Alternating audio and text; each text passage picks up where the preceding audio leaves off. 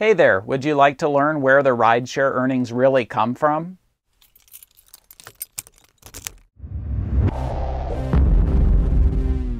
Well, hello everyone, my name is Russ and welcome back to the RussRyde channel.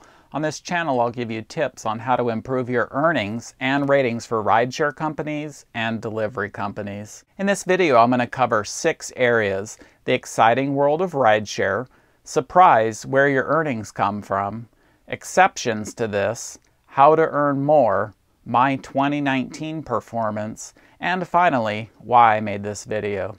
So up first, the exciting world of rideshare. You want to hurry up, get signed up for Uber or Lyft or one of the other companies, and get out there and hit the road starting to make money. The work is hard, and it's also a lot of fun. At the end of the day, you've earned some cash. But wait, you do have some expenses, and gas is a big one. So after that, you deduct your expenses and you have your true earnings. Well, guess what? Surprise, surprise. Your earnings are actually paid out of your vehicle. You think that you're getting a paycheck from Uber and Lyft for your time, but actually the money is coming from your vehicle. The 2020 vehicle depreciation rate is now 57.5 cents per mile. So this is an estimate of what it truly costs to operate your vehicle, and this is from the government sources. So it covers your repairs, maintenance, fuel, and tires. So it's the total package. For example, quite commonly when I would drive, I'll go about 200 miles. So 200 times 57.5 is 115. That means at the end of the day, you have to at least have $115 just to cover your expenses. And that's not talking about your profit. Your paycheck is actually cash converted from the life expectancy of your car. You're actually converting your car into cash that you can have right now. And you're hoping that over time you're going to pay out less in repairs than what you bring in, and so you'll make a profit. What this means is that you are not being paid for your time. Normal businesses pay you a rate, an hourly wage. And if you happen to use your vehicle on the job, they're going to pay you for your mileage, which is that depreciation. Rideshare companies are not paying you appropriately for your time, and that includes both vehicle depreciation for you using your vehicle, as well as your time in addition. And other gig economy companies likely are not paying you appropriately either. This is pretty obvious that short term, maybe it'll work for you, but over the long term, this just is not sustainable. You need to know your true expenses in order to know just how much money you're making with rideshare companies. The first major expenses are maintenance, all those vehicle repairs that are unplanned, and also for fuel. You fill up your fuel tank quite often. Over time, that's going to add up. Minor expenses would be for things like dash cams, roadside towing, say music for your passengers, cleaning supplies to keep your vehicle clean, etc. There's a lot of etceteras in there for minor expenses. I purposely excluded the income tax. Yes, you should be saving money on the side because the income tax is not taken out of your check, but with all the deductions, odds are pretty high you get that back. So those are excluded from this example of your true expenses. So what are some exceptions? Are there people out there that could really benefit from driving for rideshare companies, no matter what the expenses? Yes, absolutely. So there are people that already have full-time jobs, and if they have long commutes each day, they're already committing to driving that far. So why not leave 30 minutes early and at the end of the day come home 30 minutes later and pick up passengers on your way to work and on your way home? That's free money right there. You're already going to be driving that far. You might as well earn some money. Another category of exceptions for people doing rideshare would be those looking for jobs. Guess what? Doing Uber and Lyft when you're unemployed is very helpful because it keeps you from dipping into your savings account too much. And You also are going to be transporting a lot of hiring managers throughout the day.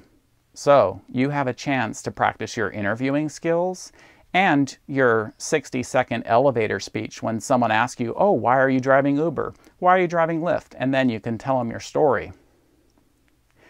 Also, many passengers can refer you to their hiring managers, so you always want to make a good impression on them. Another category of exceptions is small business owners. You have a captive audience in your vehicle, so you have a chance to do networking and advertising with all your passengers. The next category of exceptions are those that need cash in the short term, and such as after watching this video, you fully truly realize the true costs of doing rideshare, but you have no better choice and you need some money. So this is a great exception. Another exception are those that do the Uber and Lyft car rentals. As long as you're making the monthly payment, the weekly payment and the fuel costs, you'll be able to maintain that. Now, I will caution you, doing it part-time, that is extremely unlikely. I hope that you found this helpful, knowing the true expenses of doing rideshare. So, how can you do better? Well, something to consider, doing food delivery type companies. You're going to put less miles on your vehicle, and this will be less wear and tear on your car. So think about that. You need to make less money to get ahead. Another way to earn more is get out of the current category that you're in with rideshare. If it's X, go up to XL, Lux, Black, Select, etc. That's one way that you're going to earn more per mile for your vehicle. This brings up another good point. What about that good deal on your vehicle? You need to know the true costs of how much your vehicle costs to operate, how much money you have into it, how much you could sell it for.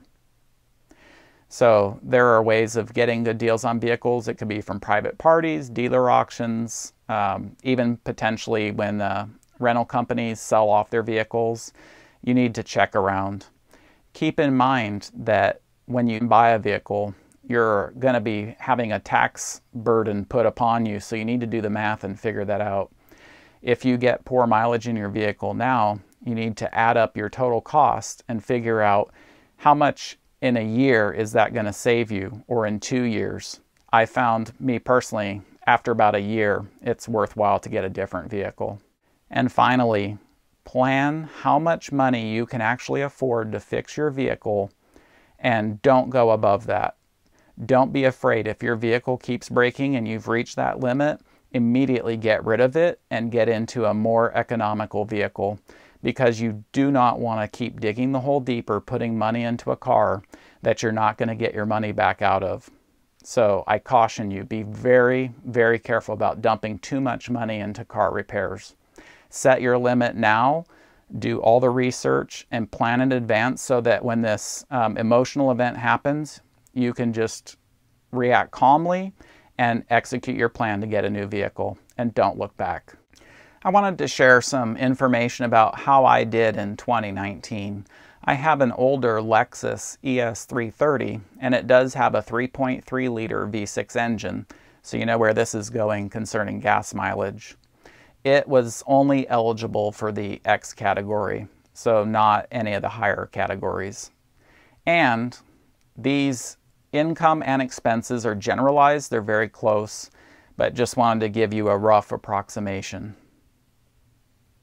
I drove a total of 25,000 miles. So if you do the math, 25,000 miles times 0.575 gives you $14,375 that I should have earned in order to just cover the expenses for my car.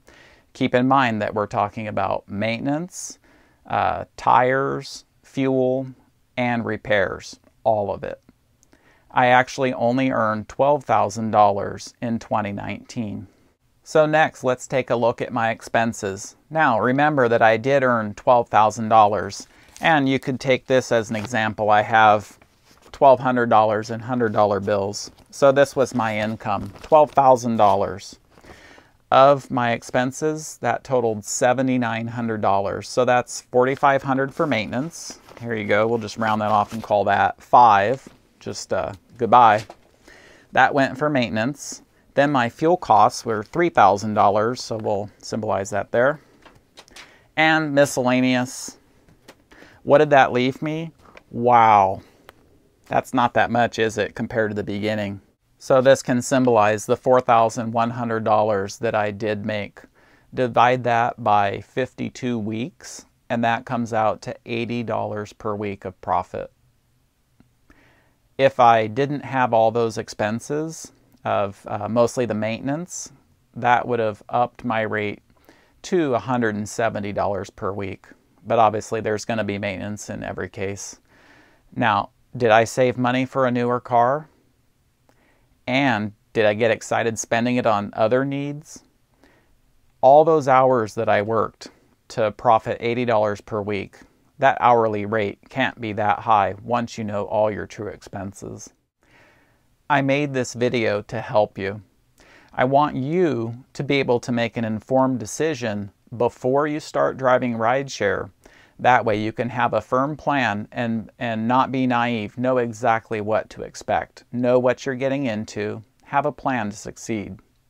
I am absolutely not against doing rideshare for Uber, Lyft, and the other assorted companies.